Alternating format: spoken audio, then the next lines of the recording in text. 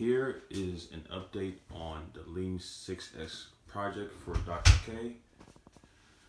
So here I have the top labeled as well as the 4 drawers labeled with the correct clothing in each one of them and in the correct location, as well as this. You see here, all this are labeled with the correct spelling as well as taped off so that you know which section of it is located at, as well as the shoes here. These shoes are all in line against the wall, indicated by the tape, so that it belongs within this section right here, as well as I have items along this wall right here. And as you can see here, in the closet shelf, all these are labeled and all separated in each part, indicated by the tape. And here it's indicated by the name, but also indicated by the color of the shoebox.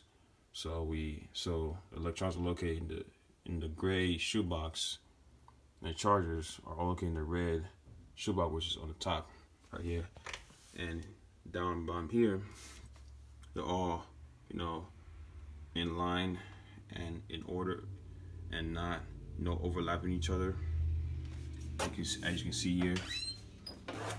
And I have a caution sign because as you walk, you may see an item in the walkway, and if that's the case, you may need to pick it up and place it back in the right location where it belongs to. As you can see, I'm moving on to the table. The table is neat, clean and wiped down.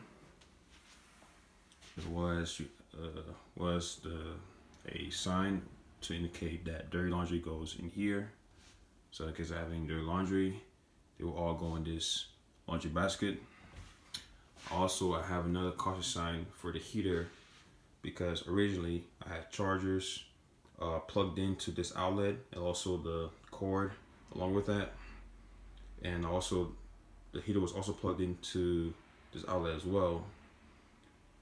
So when it was plugged into the charger, it tend to go, the cords tend to go near the heater, which raises concern because if one of the cords touch it, it may cause a potential fire.